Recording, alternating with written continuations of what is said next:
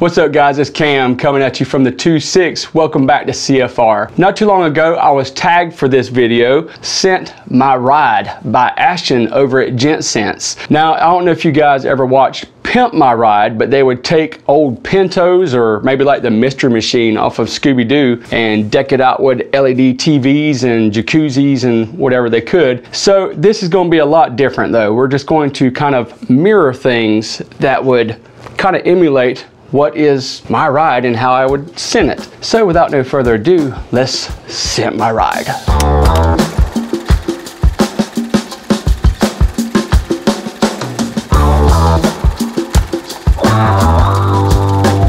Now, being the baller that I am, trying to really up the game as far as like pimping my ride, it's already pimped. What I drive is a Bentley Continental GT. So there's not a lot of pimping to that ride. Well, I don't own a Bentley Continental, but being out here in the South, I've got to have a pickup truck. And the truck that I drive is the Ford F-150 Raptor.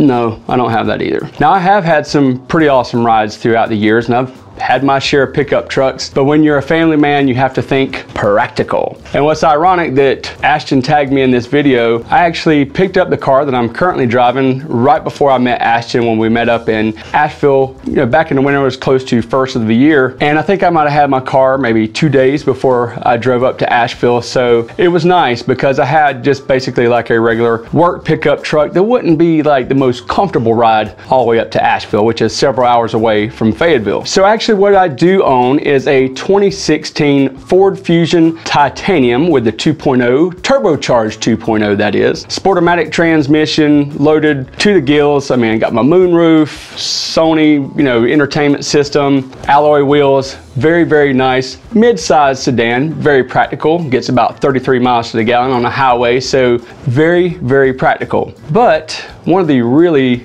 good upsides to this vehicle, other than having air-conditioned leather seats or heated leather seats, like you need more heat on the leather. That air conditioning comes really much in handy on those leather seats. So I was trying to think, okay, this vehicle is nice, but the nicest thing about this vehicle is the price that I paid for it. I actually paid $7,000 for this car, and it had 38,000 miles on it. So for practicality purposes and what I paid for it and actually what it's worth, I had to go with Gucci pour Homme 2.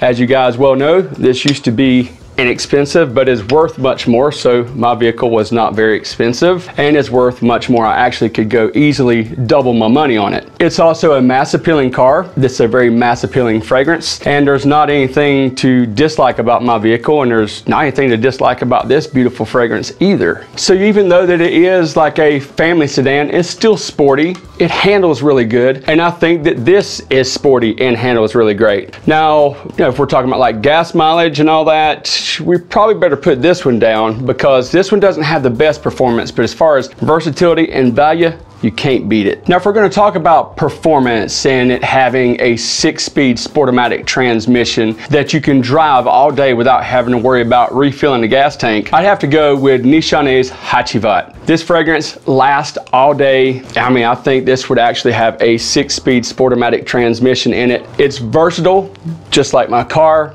It gets down the road just like this. So this would actually work as my engine and my transmission and many other facets as well. I mean, like I said, people don't look at that car and scoff. I get compliments. This will garner compliments as well. You can't go wrong. To get that extra turbo boost, Hachivat would definitely work for that. Now, as I said, I just did pick that vehicle up right before I headed to Asheville. The downside, the only downside to that car is the person who owned it before I did was a smoker. So I did mention this in one video before, but what was ironic is when I got to Asheville, of course, actually on the way there and before I actually cleaned it up, there was still a little bit of that cigarette smell in there. So I actually had YSL Y Live with me, and I actually used this this as an air freshener, just because this is, you know, it performs like crazy. It smells good. I love the way that this smells. It's fruity, it's clean. So I wanted to cover up that cigarette smell and then, you know, really give it a deep cleaning. But what was ironic is Tommy from Ashton Scents happened to be there as well, and he said that he was using Live as his air freshener in his car as well. Now, I'm not recommending to use fragrance as an air freshener unless you're buying a brand new car or somewhat of a new car to you, let's put it that way, and cigarette smoke might be in there. It wasn't like real super bad, but I have extremely bad allergies. I hate the smell of cigarette smoke, and this did a fantastic job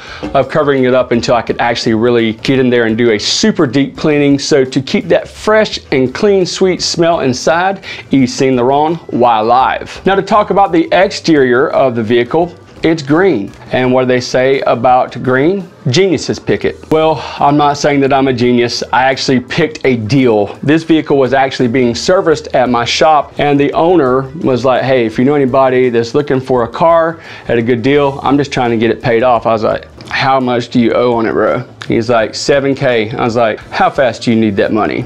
So he didn't need it right away, and I knew that within a month or two I could round the money up, and I did. So because it's green and it's clean and mass appealing as all get out, I picked Linen Vetiver from Banana Republic. I know you guys might be tired of me talking about this one, but if you look at my vehicle and you look at the presentation on this, and then you think about the price and the color, this is a green fragrance. The presentation actually looks really nice. The juice on the inside actually could sell for much more, I think. I have seen fragrances in the same realm as this one that do not smell as classy or nice as this one does. So I copped that one for $7 grand. You can cop this one for 25. But if you're looking for a fresh, clean, green machine, is one of the best green fragrances, especially for the money, in my collection. Outside of my vehicle being mass appealing and suitable for a family man or a teenager, because actually the guy who owned it, his teenage son was driving it to school,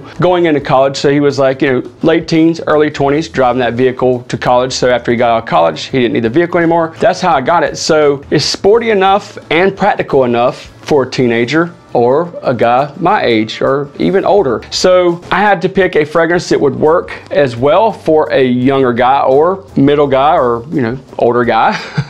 It would be Yves Saint Laurent EDT. Super versatile, it just works. I mean, there's nothing about this fragrance that I can say that is bad. It smells good, it's mass appealing, it does a trick, it works for any occasion. So I could literally drive that car, you know, to a nice event or drive it back and forth to work every day. That's the type fragrance this is. And like I said, you know, younger people can wear this with no problem.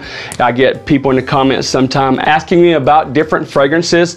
I recommend Y a lot because it just really works and it pulls compliments. I get compliments with that car all the time.